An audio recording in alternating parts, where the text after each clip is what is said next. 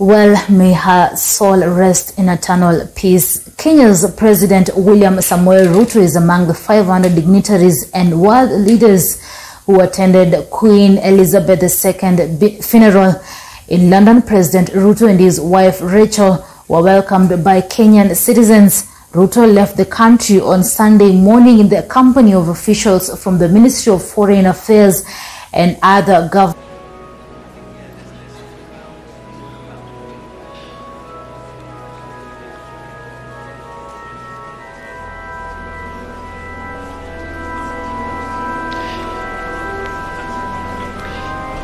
There is, of course, much rank,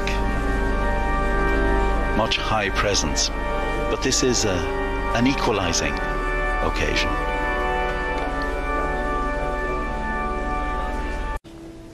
And as we watch the arrival of overseas heads of state and political leaders, we're reminded that the Queen was also the most travelled monarch in history.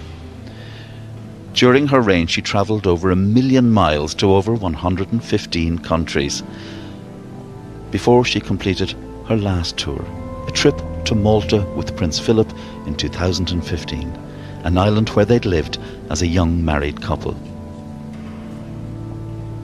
Her first overseas trip as monarch was when she arrived in Kenya on the 1st of February 1952 as Princess Elizabeth.